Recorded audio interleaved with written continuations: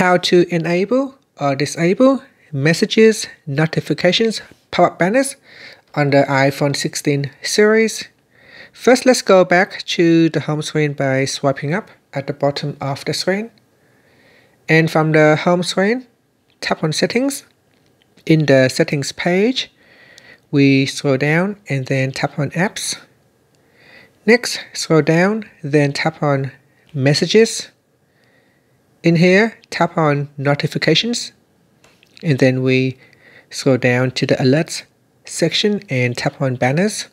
So in here, tap on Banners to allow or disable messages, notifications to show as a pop-up. Here, if you do not see the Alerts section, make sure you turn on Allow Notifications, and this will show the Alerts section. From here, you can choose to show banners or not for messages. And finally, you can swipe up to go back to the home screen. Thank you for watching this video. Please like and subscribe to my channel for more videos.